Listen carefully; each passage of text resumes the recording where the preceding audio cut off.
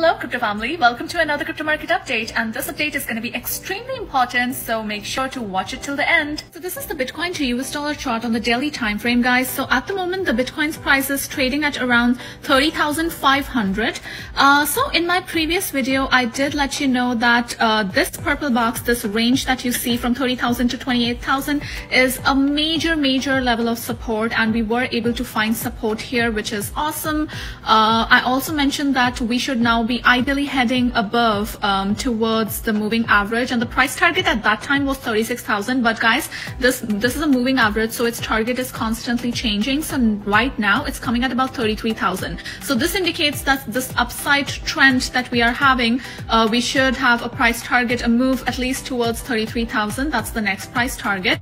However, if you look at the maximum volume, guys, then that is coming at about 38,000 still. So this means that if we are able to break above 33,000, then 38,000 will be the next price target. So that means we have two targets, 33,000 and then 38,000. However, there is a very important note that I would like to make. So see guys, whenever we are in the oversold areas, especially on the daily time frame, and right now we are still technically in the oversold area, we are at 30 on the RSI.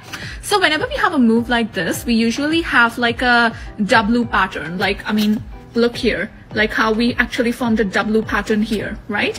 I am expecting a similar pattern. So my point is that the chances to get rejected from this level, the 33,000 level, is going to be more compared to, rather than continuing the uptrend directly to 38,000 seems like a bit unlikely to me right now. Also, one very important thing to note is that the larger term trend is extremely bearish. That means the momentum is bearish. So any price movement towards the upside is considered as a good entry point to short, you know. So there are just so many short positions that are opening up every day, every hour. And I believe that we need a very strong movement towards the downside and trigger a short squeeze in order to just blast towards the 38 or 40,000 levels, if that makes sense.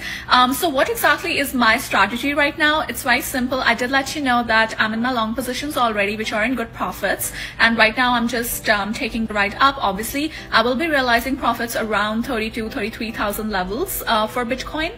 And as far as my dollar cost averaging is concerned, I'm not dollar cost averaging at the moment because, as mentioned, I am expecting the Bitcoin price to get rejected or at least have another dump before we eventually start pumping again, which might take a couple of weeks, to be honest, because the charts were the daily charts, right? So it's going to take some time for these moves to actually happen. So yeah, that's it for today's video, guys. Let me know your thoughts and good luck investing.